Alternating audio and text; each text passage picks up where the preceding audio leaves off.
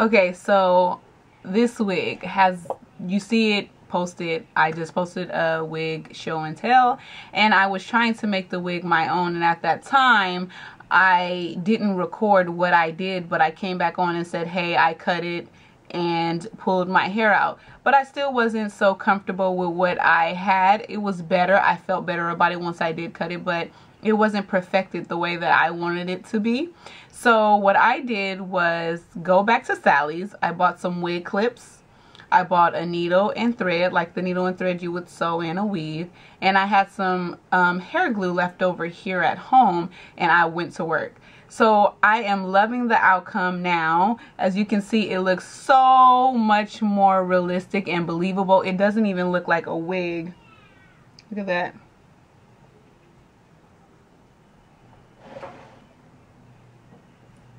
It doesn't even look like a wig. It looked like a bomb weave, or like I just woke up like this, you know? A lot of the time, a lot of people try on these wigs and it looks amazing on them, and it's just like they throw it on and it looks awesome.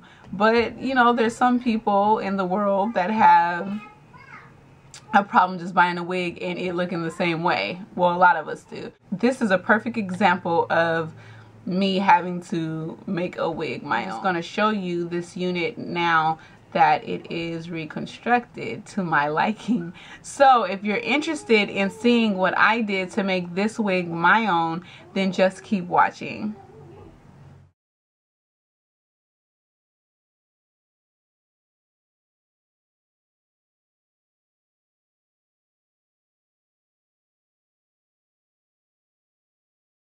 I showed you in the last video that I ended up cutting the part on the wig. And that's what I ended up with. So what I did was remove the 2 snap clips. I totally removed them. And I bought from Sally's a pack of 12, I believe it was, for about $5, $5 or $6. And I put them right all the way along the parting. So on the left side, I put 2 that snap shut. And on the other side, I also put 2 that also snap. I left the comb that is right there in the back just to basically put the wig on before clipping the sides. Then the ear tabs, I put another snap clip just about, what, 2 inches away from the end of the ear tab, or whatever. I don't know how many inches that is, but that's my guess. And I put one there, and then along the other ear tab, about 1 inch in, I put another one.